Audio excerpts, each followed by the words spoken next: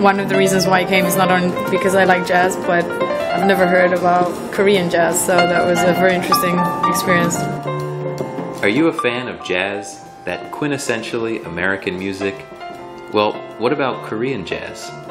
To the delight of jazz lovers across the region, the Korean Cultural Center Washington, D.C. brought two amazing Korean jazz groups to Washington for Jazz Meets Korea, a series of groundbreaking performances.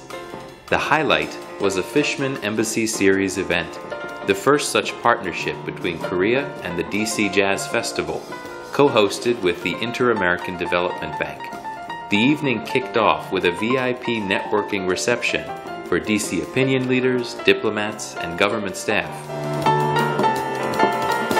The Yeongju-song Trio opened the show with a set of original works that demonstrated a Korean twist on classic jazz.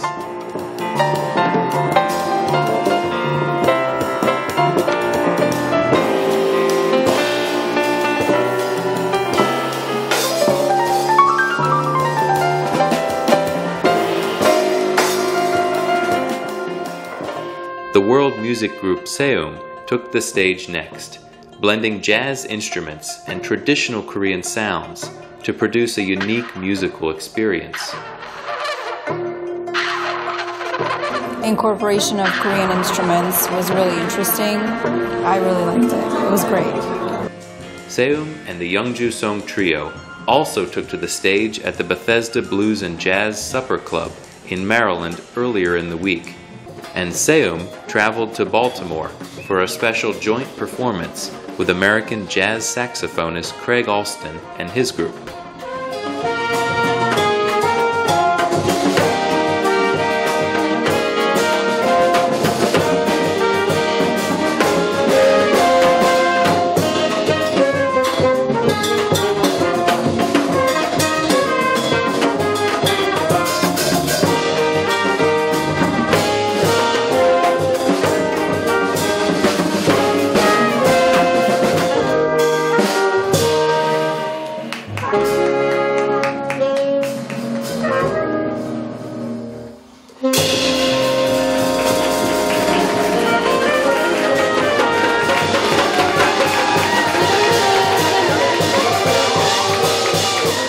It was a memorable week for jazz in America.